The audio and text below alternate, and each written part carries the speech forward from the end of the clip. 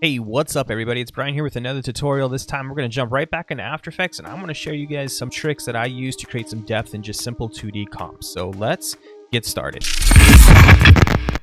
Okay, here we are. We're in After Effects right now. I'm going to create a new composition. Let's do 1920 by 1080.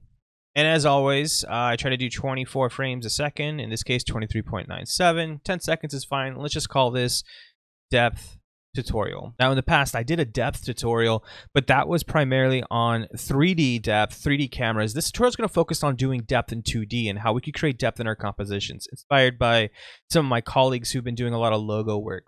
As always, this is going to be pretty heavy on motion design, but keep in mind I'm a VFX artist, so I like to apply VFX principles into my motion design work. To get started, I'm going to create a new text layer. We're just going to name this text in this case. Come down to the align tool. Let's align it over the center of the composition.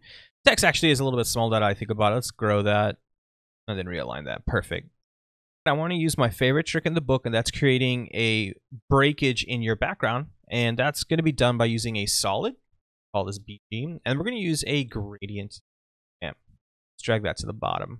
Now you can use a gradient like this, and you could probably use this to your heart's content to create a little bit of depth, but this trick right here is really designed to build around a light source that comes from way back off in the distance, and it's an illusion really. And so what I'm going to do is I'm going to switch this to radial. I'm going to swap colors. Let's move the start there and the end over here, and let's just pick a random color. I always traditionally go towards blue, and in this case I'm going to do the same, so we'll use blue or a version of blue, and I'm going to scatter this a little bit so we get nice soft fall off here. And then I'm actually going to blend this in. We don't want it very bright. The idea is to create elements that are around our composition that are not distracting. So we have a nice little background going. The next thing I want to do is I want to create a new solid. And this is going to be our foreground. And we're pretty much going to bookend our entire composition this way. Now, in the foreground, we want to use Haze to pull elements back. Before we could do that, though, I want to create another gradient.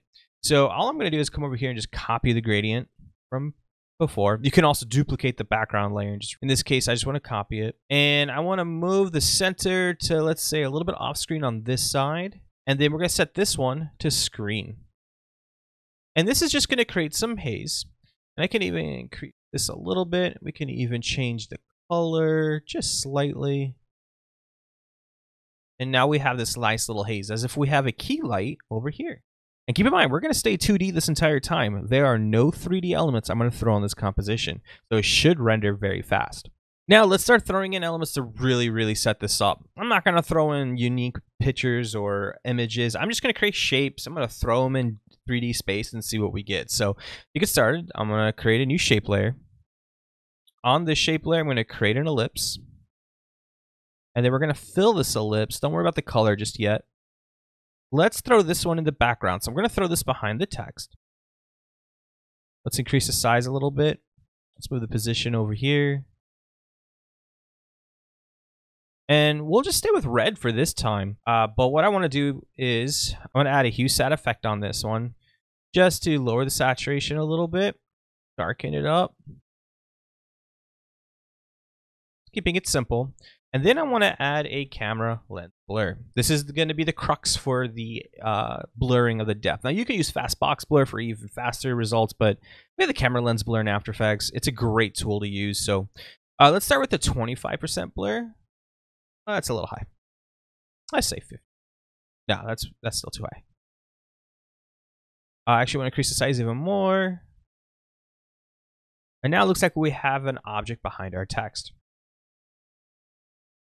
Making sure we stay consistent with our values, I'm actually going to pull this even back. And there we go. I'm going to duplicate that shape layer now. And I'm going to go to the shape. I'm going to actually, that shape, I'm actually going to increase the size of this one. And let's move this position way over here. On the hue sat, we're going to add a little bit more saturation back, more lightness. And I'm going to really pump up the blur. Now this one is going to be in front of the text. Size a lot here. Now, the light's probably going over this, so now that I think about it, I actually want to darken this. And now we have an element here. And you could just keep adding shape layers to your heart's content. But this is a tutorial. I'm not going to sit here and spend too much time and not waste your time doing effects that are irrelevant. You guys should get the idea by now. The next tip I want to share is going back to what I talked about earlier, and that's adding some haze. Now, there's a couple ways to do this.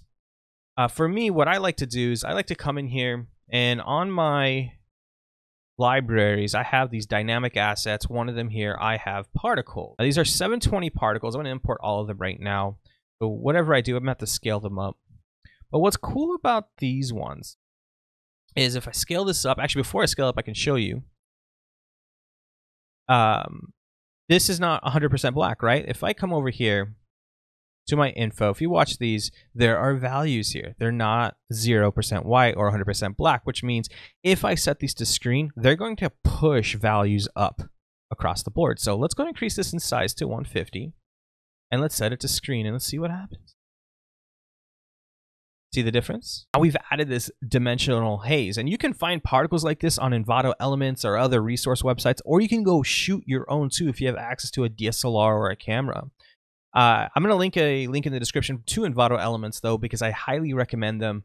You can find assets like this there and so much more.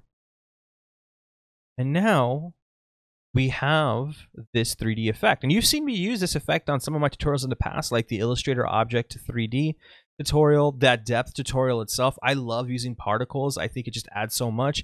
Is it a little bit overused? Absolutely. I think it's an overused effect, but if you need to create some 3D in a pinch, particles is the way to go. Of course, this might be a little bit too crazy, so all we have to do is come in here and pull back on the opacity.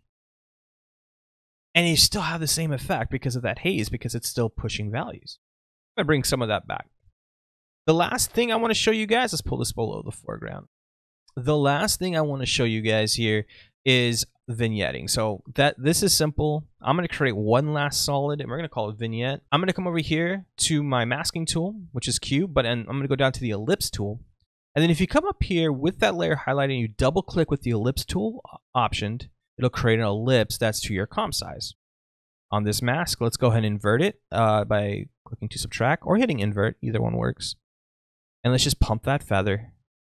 And then you can use the expansion here to make the decision on how much vignetting you want. And then we just lower the opacity. Like so. And now you have a little bit of lens vignetting, and it's just really starting to look like something out of a lens. And that's what we're shooting for when we go for realism.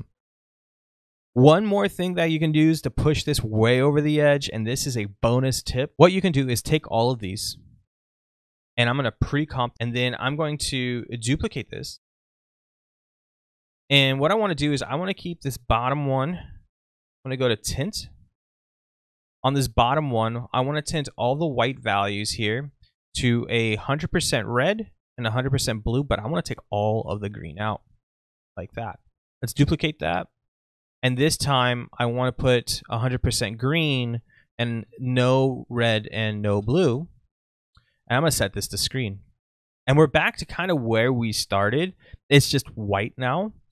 But what we can do with this effect is if I come over here and let's say I go to the scale and I go to 101, you'll now start to see some chromatic aberration. 101 is pretty extreme, and there you go. You have this little bit of red displaced. Now I actually did this in reverse. No big deal. Let's just go over here, set this to screen and normal.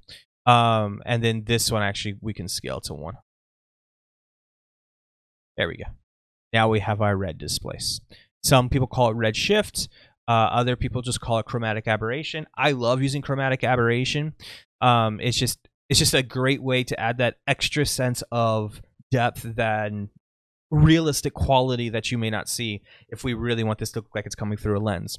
Switch that to screen, and then because we did go much higher in our values, all we have to do, and you remember how I at the very beginning said let's work in the darker values, all we have to do now is come over here to our particles. Let's lower this to, like, let's say 66%, and let's do an adjustment on top, and I'm just gonna use a curves.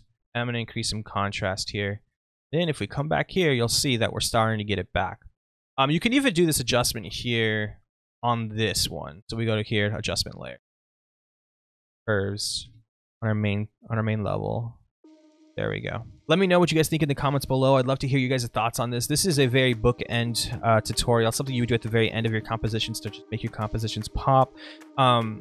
This isn't the only way to do this. Of course, it's probably better to go into 3D camera, but sometimes that's just not a realistic approach. We have to render something really quickly, and this tutorial here is less than 10 minutes. So let me know what you guys think. I'd love to hear your guys' thoughts. Also, be sure to check out my first Houdini tutorial. I'm linking that in the description below, as well as in the card that's showing up right here in the corner. Please be sure to subscribe to the channel, hit that bell icon so you know when new videos go live, and I'll see you in the next video.